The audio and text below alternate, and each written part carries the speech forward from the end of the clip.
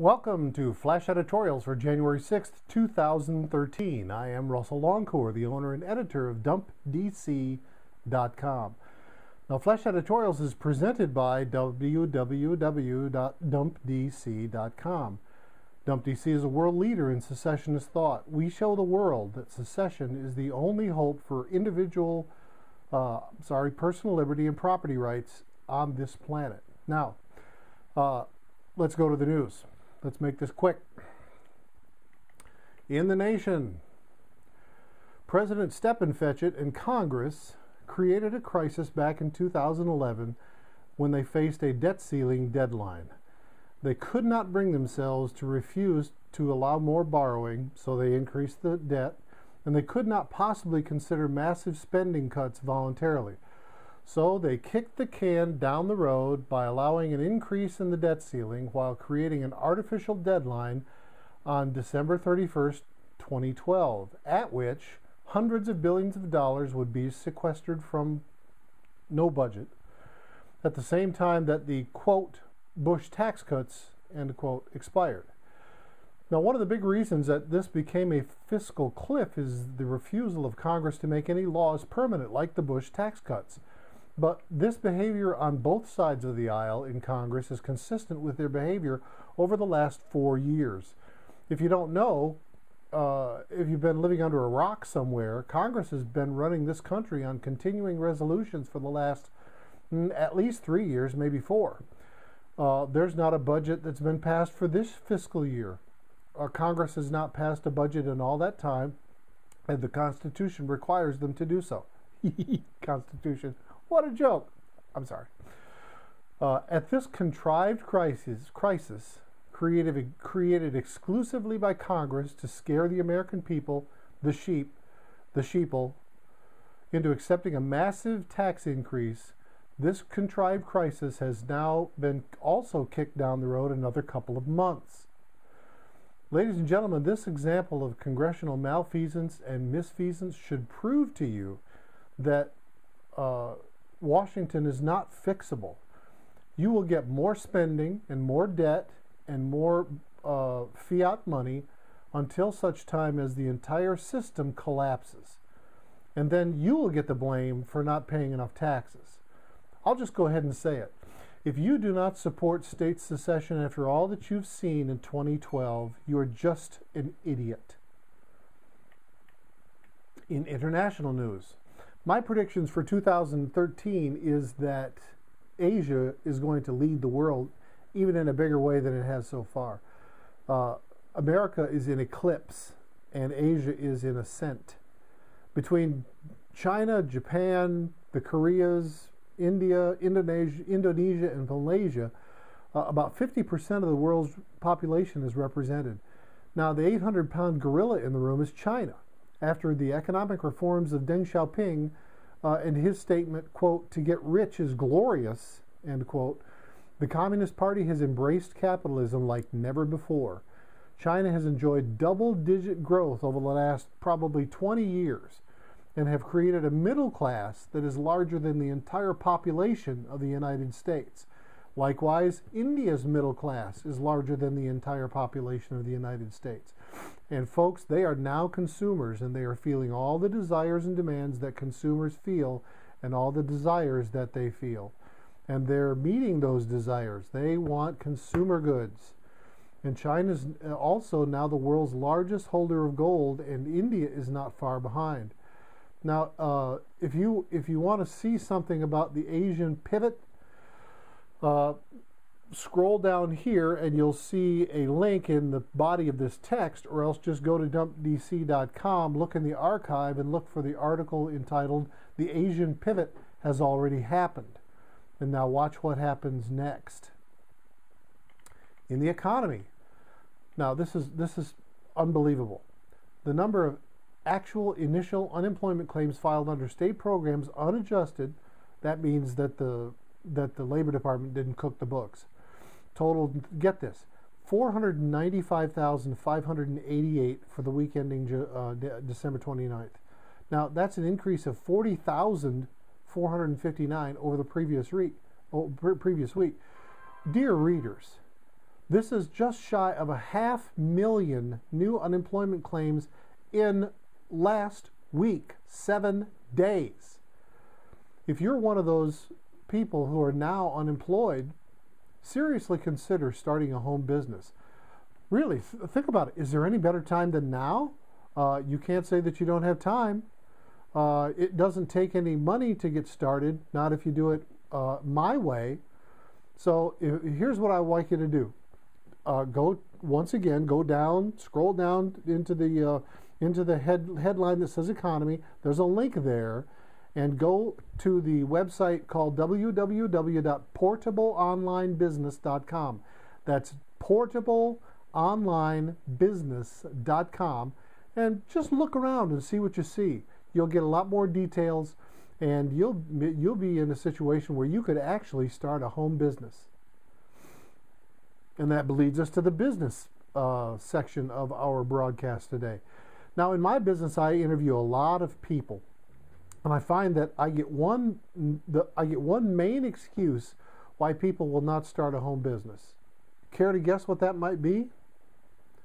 Da da da da da da da da da da da da da da da da. Okay, never mind. Here's the excuse. I don't have time. I'm already too busy.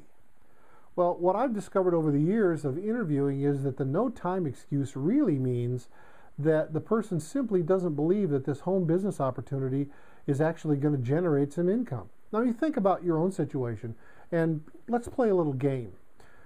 You commit to giving me 1 hour a day for 6 days a week. It doesn't have to be the whole hour. It could be 20 minutes here, 5 minutes here, 10 minutes here. But you give me a total of 1 hour every day for 6 days. And at the end of that week, where you give me 6 total hours, I will send you an envelope containing 6 crisp, clean, beautiful $100 bills. And I'll do this for you as long as you like in the future. Infinitely, ad infinitum, as long as you want to do it. Now, who among you in that kind of a situation would not find 1 hour? I mean, if you spend a few minutes less on Facebook, you might find an hour. If you spend a little bit less time Twittering, you might find an hour. If you had to lose an hour of sleep, wouldn't it be worth $100? I mean, think about it. How many of you folks are making $100 an hour now? Well, I'm not suggesting for a moment that we're going to make that deal, but my point is, you might actually buy that deal because you believe that it actually is going to happen, but you might not believe that your home business might happen. And so I get the excuse, well, I'm too busy. And most of the people that I've ever talked to that are successful in my business, which is internet marketing, direct sales, network marketing, were the busiest people you ever found. There were the 75, 80 hour a week people that were desperate to get out of 75 or 80 hours a week, and they wanted to get their life back. They wanted to see their family more. They wanted to go on vacations. They wanted to have a life and not just work so that they could eat, so that they could work, so that they could eat, so that they could work, so that they could eat. You get what I'm saying? So, but let me ask you this.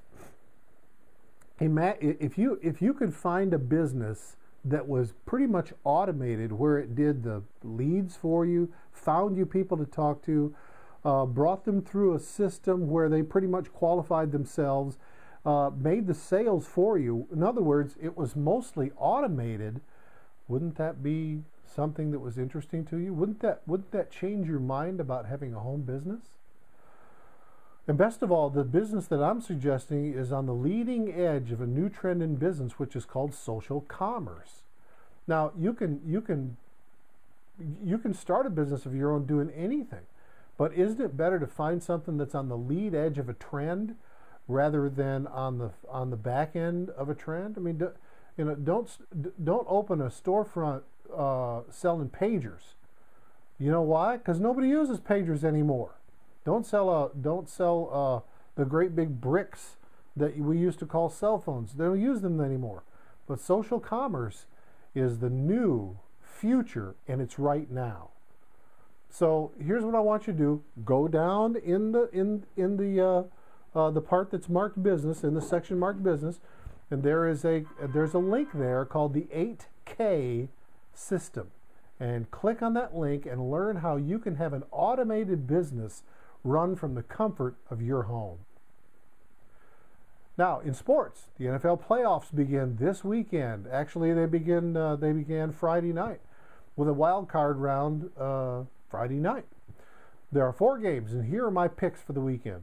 Washington is going to beat Seattle. Houston is going to beat Cincinnati.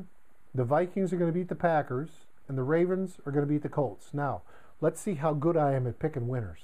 And finally, in entertainment news, in the wake of the Connecticut mass murders, a bunch of Hollywood actors made a video calling for gun control. You may have seen that video. Somebody noticed that all the actors in the video had made violent movies in which they were using guns.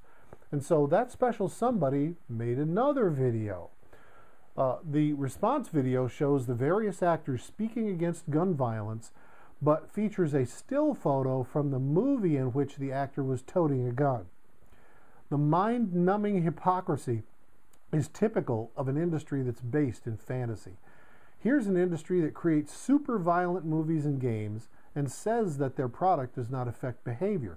But advertisers line up to pay a couple $1 million for a 30-second Super Bowl ad in a bid to get the viewer to buy his product. In other words, to change his behavior. And that's only in 30 seconds. Can you imagine that a 2-hour movie does not affect the behavior of a human being that watches it? That's just poppycock. Who's crazy here? Now, here's the question. A lot of this I've seen, they say, well, boycott those actors. Well, I'm not going to boycott those actors. Hell no. That's because I love guns, and I love it when they're used in film, even when hypocrites use them. Now, I've also, in the section in this article, down at the bottom where you see the section entertainment, I've added a link so that you can actually watch that response video. So go ahead and scroll down there and find that and watch it. It's fascinating. It's only just a few minutes, couple minutes, something like that. Well, folks, that's all for tonight. Thanks for watching. I am Russell Longcore. For all of us here at Dump DC, good night and good luck. Dump DC, 6 letters that will change history. Copyright 2013, Russell D. Longcore. Permission to reprint in whole or in part is gladly granted, providing full credit is given. Good night and good luck.